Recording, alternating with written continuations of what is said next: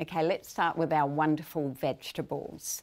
So ideally we want to get organic vegetables, and we want to eat vegetables in a range of colours. And that's because the different colours represent different pigments, and those pigments have therapeutic properties in their own right.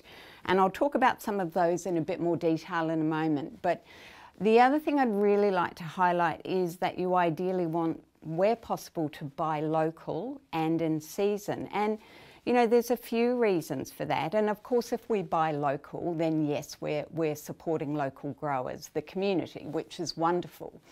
But the other thing we've got to consider is that if vegetables and fruits are transported, then you don't know how long they've been in storage for. And if they have been transported from another country, then the chances are they've had to be fumigated to meet with quarantine requirements. Now, you take something like a carrot. A mature carrot can be left in cool storage for up to 9 months. And yes, it's in a temperature-controlled condition, but it doesn't mean that it's going to retain all its nutrients. So these are the kind of things that we want to consider. If we're not eating in season, then how have we got access to that vegetable?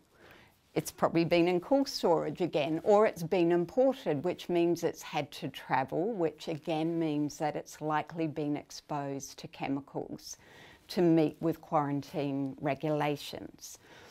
So thinking of our vegetables, they contain an absolute array of nutrients, macro, micronutrients, lots of phytochemicals. So phyto means plant. It's the Greek word for plant. And when we say phytochemical, we're saying, well, a plant chemical or plant compound.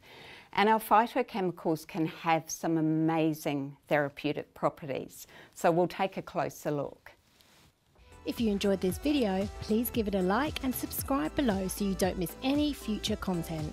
To learn more about CNM or its courses, head to www.naturopathic.com.